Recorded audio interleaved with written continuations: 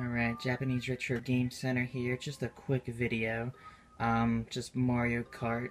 Mario Kart for the Super Famicom here. I just dominated with Peach, Princess Toadstool. So I just wanted to show her ending real quick. I just did 50cc. I had a little bit of time to kill, so I thought I'd go through it. Alright, not much of a challenge, but if you haven't played in a while, you kind of forget some of the things. So anyway, alright, number 1, Omedetou.